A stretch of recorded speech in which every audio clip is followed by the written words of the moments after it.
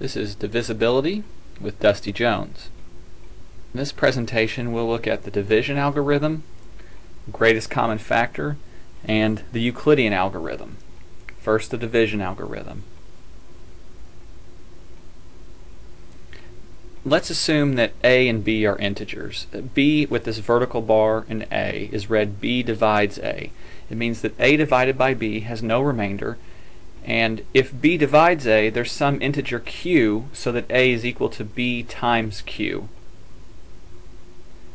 I'd like for you to determine if the following are true or false, and for the true statements determine the value of q. You can go ahead and pause it here.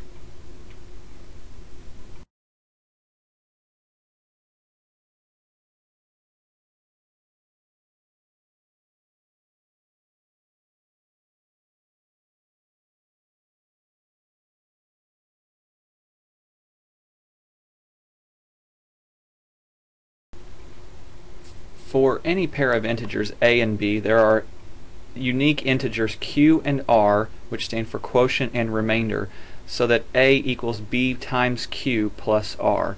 R is less than b, but greater than or equal to 0.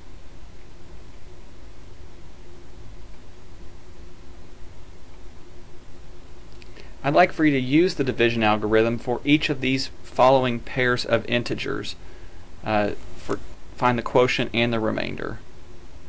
You can pause this here, please. The division algorithm states that for any pair of integers a and b, there exists unique integers q and r so that a equals b times q plus r. And what can we say about r if b divides a? What can we say about q and r if a is between 0 and b? Now let's talk about the greatest common factor. The greatest common factor of a set of numbers is the greatest number that divides all the numbers in the set. We also call this the GCF, the greatest common divisor, the GCD, and I'm going to denote the greatest common factor of two integers as GCF with those two integers in parentheses. So the greatest common factor of 36 and 28 is 4. If the greatest common factor of a and b is d, that means we can find two integers q1 and q2, where a is the product of the greatest common factor in q1, and b is the product of the greatest common factor in q2. And this example with 36 and 28, 36 is 4 times 9, 28 is 4 times 7. I'd like for you to find q1 and q2 and the greatest common factor for these pairs of integers below. You can pause it here and come up with the answers.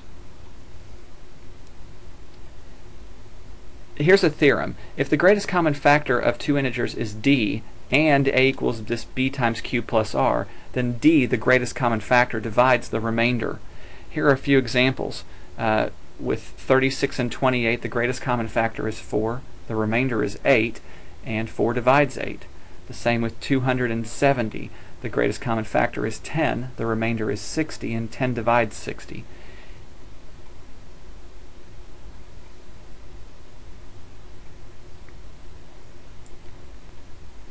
Here's a proof using algebra.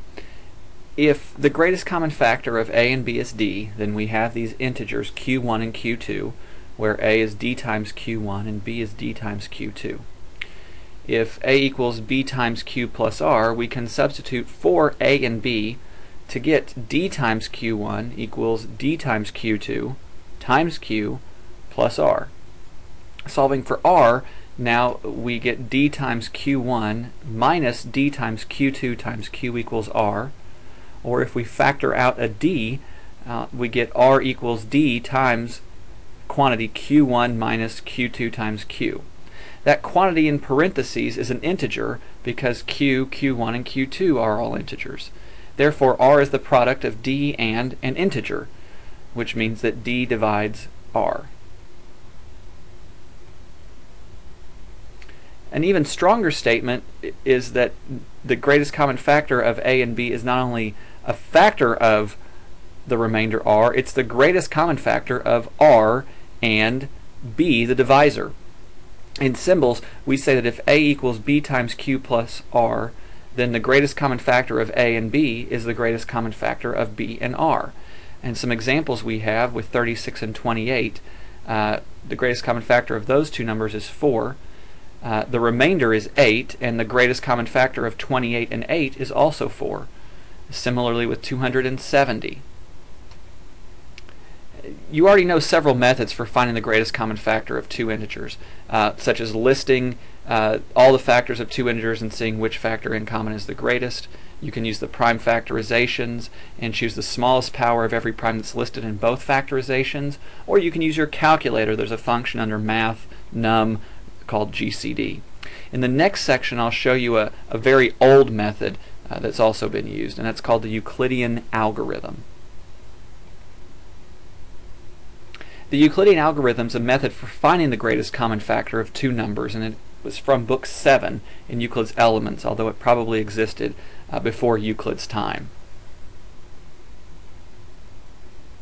The Euclidean algorithm says that if we start with two integers a and b, we can write the following divisions. A equals b times q1 plus r1, and then we divide b by r1 to get b equals r1 times q2 plus a new remainder r2, all the way down till we get 0 for a final remainder.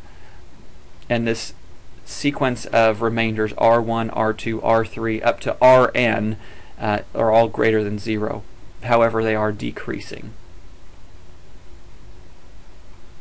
And from the previous results we have that these remainders divide each other, and with the stronger statement we have that Rn, that last non-zero remainder, is the greatest common factor of A and B.